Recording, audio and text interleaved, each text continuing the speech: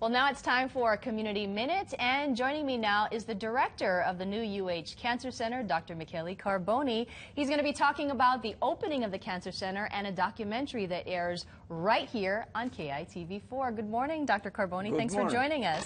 So you've got 60 seconds to talk about the opening and this documentary. Are you up for the challenge? I'll try. Okay, on your mark, get set, go. Good morning. So I'm here to invite you to watch tomorrow night at 8 p.m. on KITV4 a documentary about the Cancer Center. Please see how our researchers, our physicians, and our patients are working together here in Hawaii to fight cancer.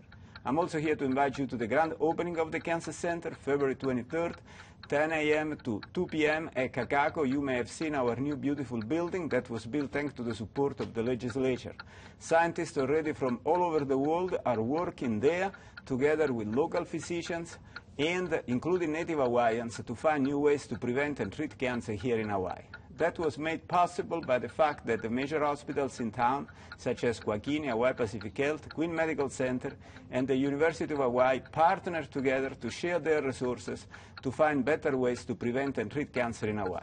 So we really want you at Kakaako, February 23rd, because this is your cancer center, and we want you to see what we are doing and you to be proud of this beautiful state-of-the-art facility that we have created here in Hawaii. Thank you.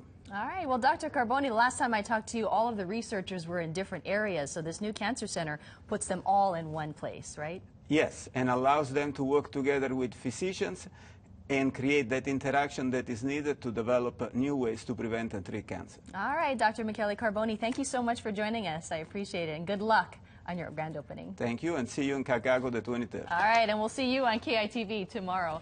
You're watching KITV4 News This Morning. We'll be right back. It is 49.